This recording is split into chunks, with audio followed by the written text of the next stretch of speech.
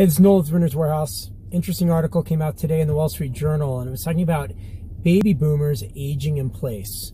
And some of this helps perpetuate the issue with lack of supply because the baby boomers aren't moving out of their houses. Many of them are aging in place. There's technology there to help them age in place. Millennials don't want to move to these large houses in the suburbs. So that is just another aspect of the housing market that is interesting to look at. What I find interesting is I was talking about the senior housing. Several years back, we really started looking at, or markets started looking at when baby boomers were aging and the time that they're going to want to move into more of an assisted care situation.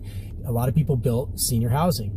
There's another aspect to this that I didn't talk about, is that there's also build for rent developers who are building housing designed for seniors to age in place, but they're building these communities where, for example, in the article I talked about how seniors don't want to move to a place with a bunch of other old people. Well, that's not necessarily true. They just maybe don't want to move to an apartment. And I've seen this in Texas in some areas. I've seen it in a couple other areas where you have a housing development go up that is rentals designed for the baby boomers right next to a luxury apartment senior housing, and they're having trouble with their occupancy on the senior housing in the rentals in the actual single family homes.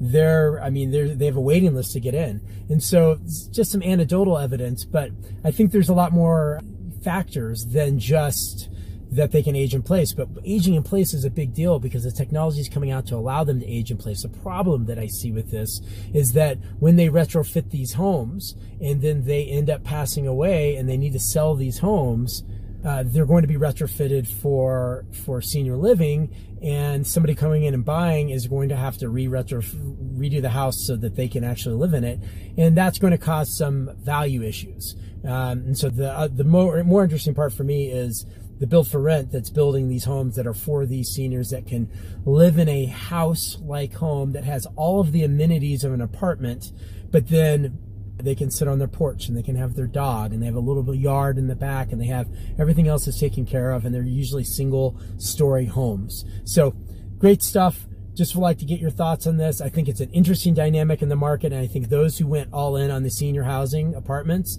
might have some trouble going in. I mean, we're looking at occupancy rates of 80%, 85%. That's pretty low, or that's pretty high vacancy. So let me know what you think. Love to hear from you. Thanks.